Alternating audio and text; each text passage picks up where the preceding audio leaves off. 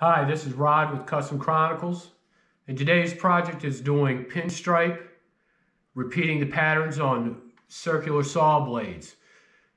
And I'm going to go through the process of how I do it, and you can replicate that on any round object. So let's just get into it. I'll show you how it's done. I'll be doing basically Kaleidoscope pattern on a small one and on this big one here. And that's the end project, how they end up looking. I could have gone a little bit more on that one if I really wanted to. It all depends on what you want to do. But here's how I do it. I put down the breaks. This is 3 different sections. This is 4 different sections here, obviously. And I put a mark every inch coming out from the center and then all the way around the circumference. I do the same thing. And then I'll put in the grid, which is circles, basically making a target or a bullseye kind of deal, and basically just start laying out the patterns. I got the first ones down here, and I'm going to build out from that, and I'm going to start getting into that. So I'm just going to cut this off, quit talking, and I'm going to start striping. All right, here's the first color I'm putting down magenta. Going to be tying in with this red. I didn't want to get too Christmassy and use whites and yellows and greens and stuff like that, so I'm just kind of doing something that jives with the red. And well, I try to do all my striping. I try to do a lot of pulls towards me, so we'll just start laying this down. Hopefully I don't make a shipwreck of it. Just up on the tip, twisting the brush. Got a little bobble there. It always happens. I got the shakes all the time. But anyways, here we go. Do this first one, then I'll hit the time lapse and get the rest of them, so I don't have to keep babbling and stuff, talking, try to fill the air with my voice. But there you go. There's the stripe. Just basically the majority of it's in the palette. You know, getting your paint laid out. I don't need to mix a lot of paint. I'm not doing a very big amount volume wise. So, you know, just basically you can see the brush and you can see the paint. It's just that. I'm using House of Color. I've got a lot of their pinstripe paint, so that's what I'm using. So I'm going to hit the time lapse and just go through this thing. And then we'll jump on the other saw blade, which has opposing patterns. So you got 2 different types that we're going to do. But anyways, we'll see how this comes out. All right, I went ahead and did this. I didn't do the time lapse on it. Just kind of got into it and just finished the first color up, and you kind of see how that's going. Now on this saw blade, I got opposing patterns. I got 2 different ones, so I'm going to do 2 different colors. I'm going to just do a green and then a yellow on that, or maybe I may even do blue. But anyway, so I'm going to just go ahead and hit the time lapse on this portion and get this done. Okay, now I got the opposing patterns on there. I'm going to do these ones here in blue, and I'm going to build from that. I'm hopping back and forth in between 2 saw blades right now. It's basically to save some time. And let me kind of just go ahead and start laying down some stripes. I'll babble for a couple minutes, talk or whatever. And I guess one of the most important things about doing this is just be patient and kind of let the brush do its thing. Pay attention, obviously.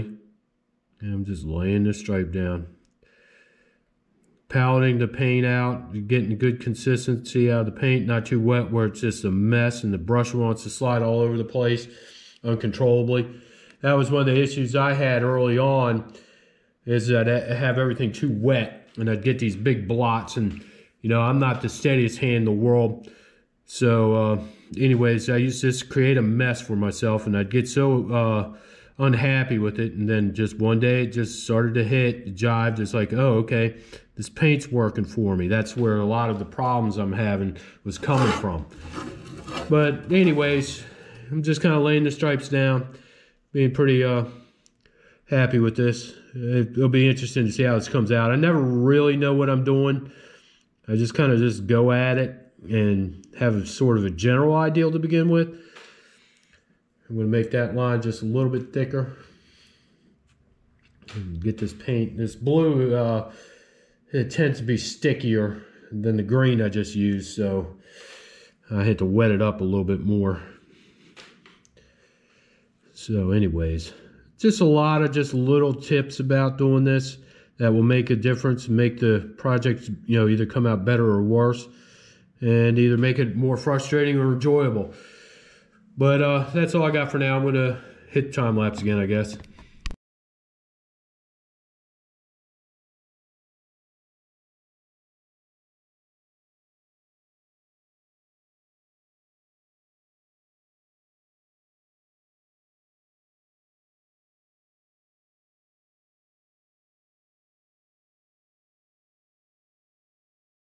Now I got the blue on, you can really see the opposing patterns.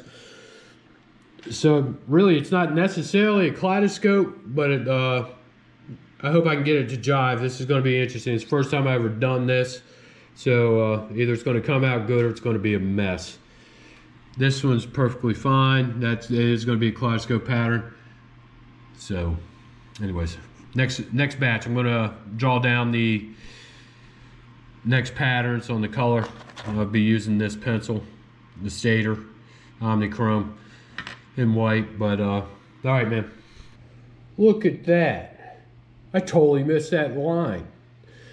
I'm going to put that line in, and I'm going to fix these little boobahs here, get them, you know, taken care of. We got one bigger one here, and get them cleaned up. I'm going to draw down the next patterns on here, and then I'll get some more color stripes down and maybe show you some different techniques.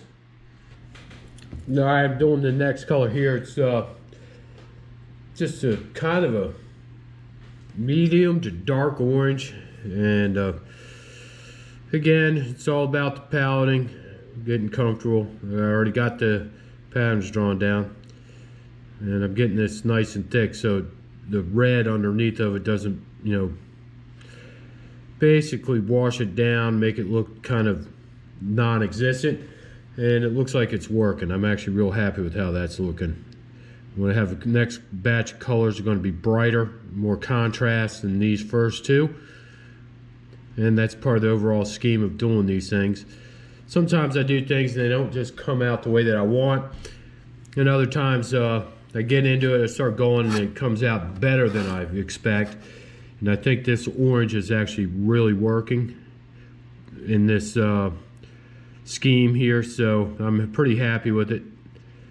I'm not going to carry that all the way down to the tip. I'm going to stop a little bit early.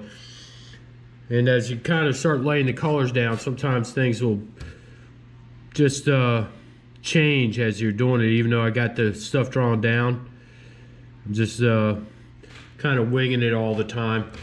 I'm pretty good with making things happen. I'll stop if they don't flow and keep carrying on. But I'll time lapse this next batch here.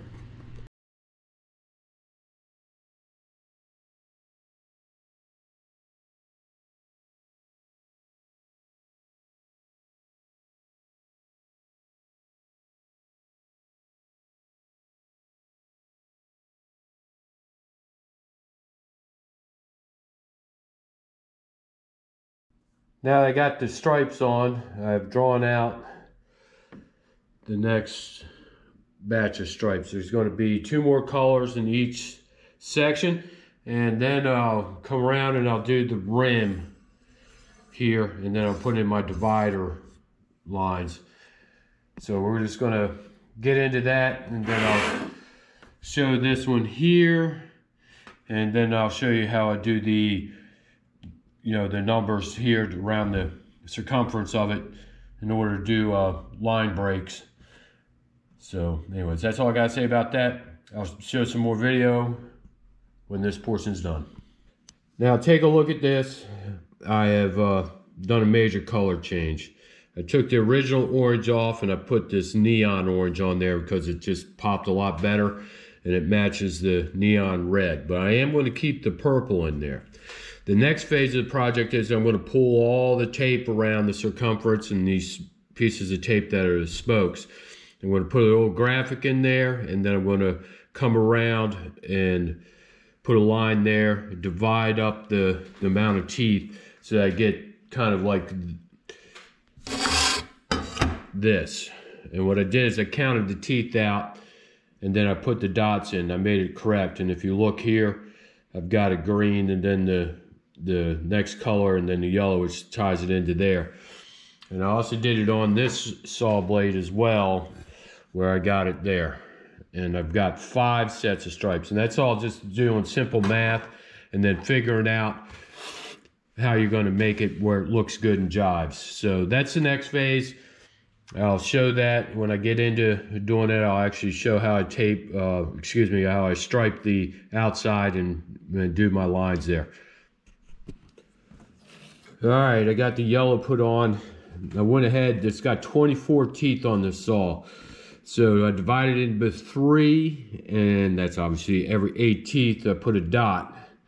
I'm going to do that dot green, and then I am going to do these dots orange. And I'm going to follow the teeth here with a green neon. I ended up doing a lot of neon on this. Mainly because the red was really dark versus the other saw blade where it wasn't as dark. So I'm going to go ahead and get that done. What I'll do is I end up using the back of this brush here, and I'll actually just touch it down on the dot here, and that's how I'll leave the dot. That's just a little tip on that if you don't already know. And so I'm just going to do that, and then I'll actually do video of pulling the stripe around here. And so I'm going to get into it. Get the dots on. You can see the placement there. How I did that. And then I'm going to come in and just do the green border line around the edge of the saw here. And I'll just, I got to be careful because these dots they're still wet.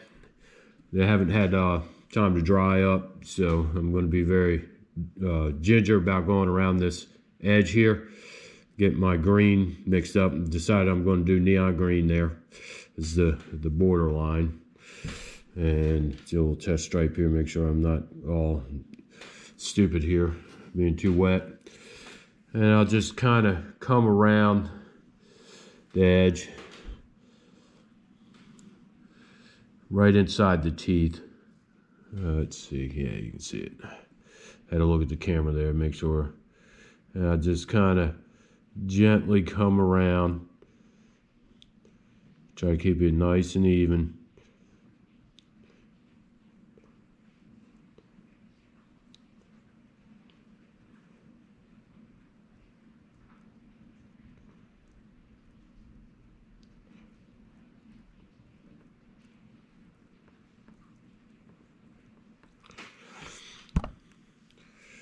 I need to load up some more. It's like drying really quick for some reason or another.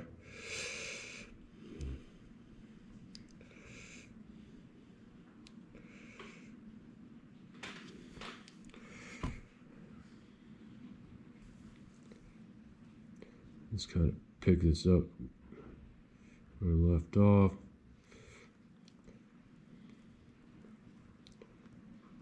Get that down there. I'll keep coming around. I see that I got the stripe there.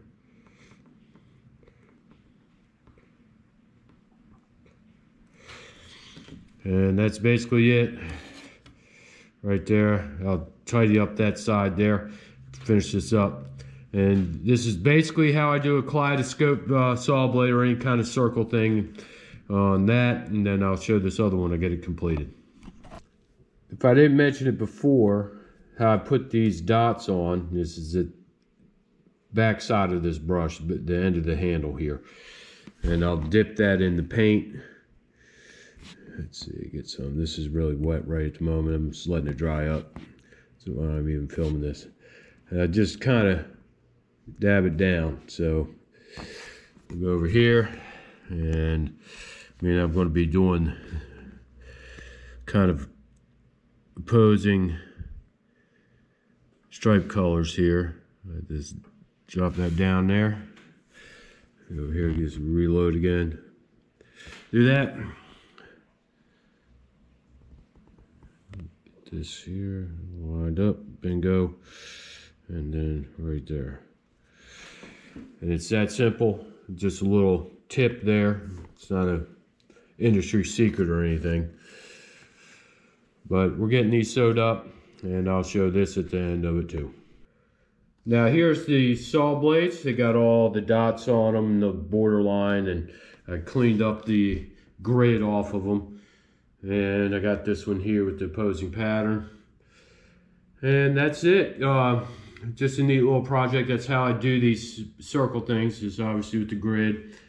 And we'll get these things clear. Till then, I hope you enjoyed the video. You learned something. Maybe some of my tips help out in your projects. And if you like, please subscribe, hit a thumbs up, leave a comment. Until the next video.